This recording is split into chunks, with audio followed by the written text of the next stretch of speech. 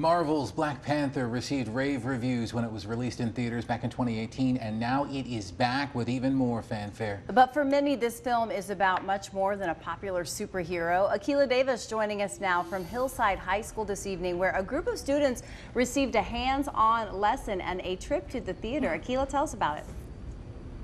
Yeah, talk about a movie that's for the culture.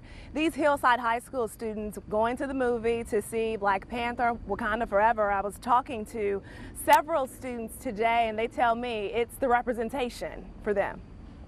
I'm excited to take our black and brown students to go see something that looks like them, that honors them.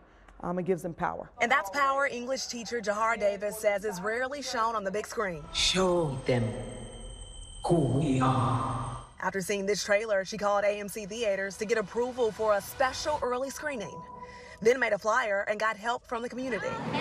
96 students from her class boarded buses and headed to Southpoint. Not really that many black or minority superheroes in either the Marvel or the DC universe. So for it to be Black Panther, and he's a black African-American male like myself, it feels very inclusive and empowering. It just makes you feel great to see the black people just come up. Other students feel the movie opens doors for more superheroes. It used to be just white, Marvel superheroes, and now it's becoming to black Marvel superheroes. Next, it could be Hispanic Marvel superheroes. In CCU, mass communications professor Dr. Gabriel Cruz says the movie is a big draw because it celebrates cultural diversity. It is a message that Afrofuturism is worthwhile, and that we should be paying more attention to it. Science fiction, or even fantasy for that matter, that centers people of color and incorporates not just the aesthetic, but also a lot of the struggles. It's messaging, he says, everyone is watching, including Professor Davis, whose students chant this message at the start of each class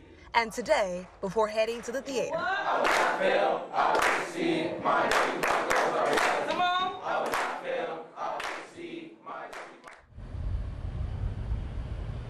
Such a great, impactful story there.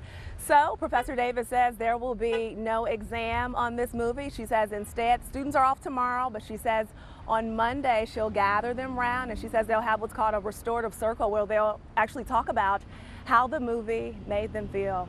We're live in Durham. I'm Akila Davis, ABC 11 Eyewitness News.